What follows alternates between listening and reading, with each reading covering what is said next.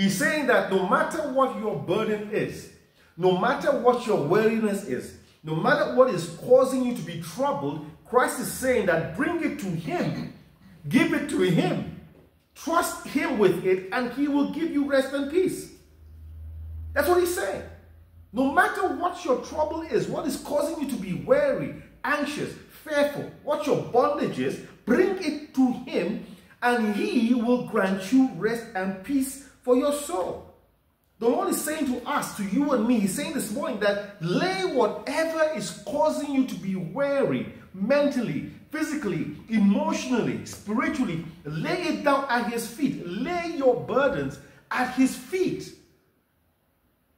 Trust him. Put your faith in him. And in exchange, he will give you peace. So many are carrying heavy weights. Heavy weights of brokenness, addiction, guilt, bondage on their backs every day. What Jesus is saying, give it to me. Give it to me. Lay it down. And I will give you rest. And we have to understand one thing. This is not a man that's speaking. This is not a teacher that's speaking. It's not a prophet that's speaking. Think about this for a second. This is the creator of the universe.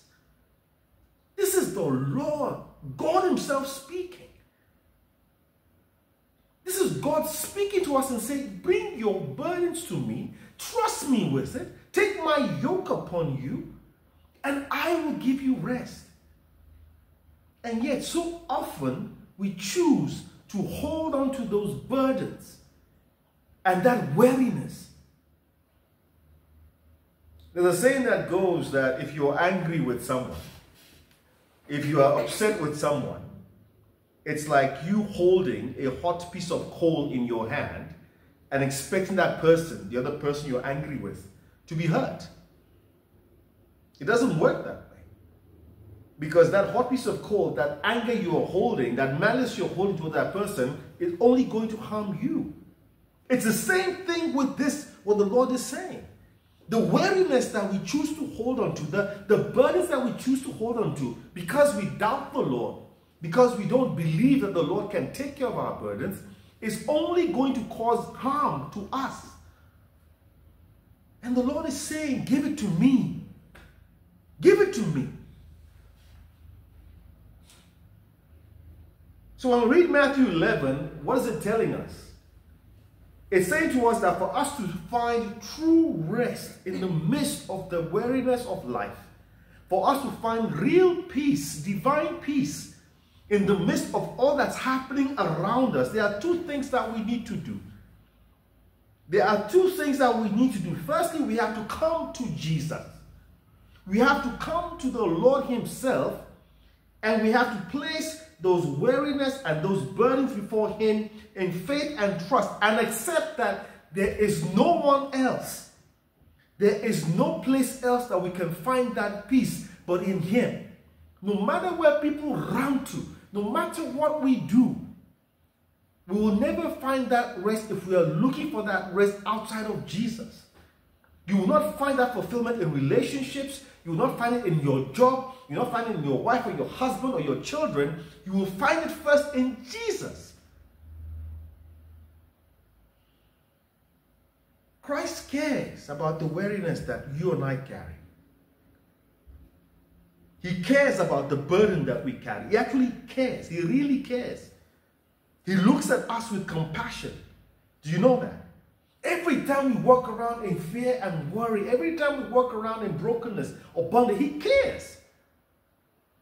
The Lord Jesus actually cares, and we see his nature, his compassion in Matthew 9, verse 36 to 38.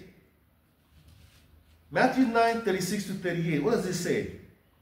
If I read from 35, it says, Jesus went through all the towns and villages, teaching in their synagogues, proclaiming the good news of the kingdom and healing every disease and sickness. Verse 36, when he saw the crowds, Listen to this. When Jesus saw the crowds, he had compassion on them. Why? Because they were harassed and helpless like sheep without a shepherd. So Jesus looks at the humanity. He looks at the brokenness. He looks at those addicted to gambling and alcohol and immorality. But he looks down with compassion.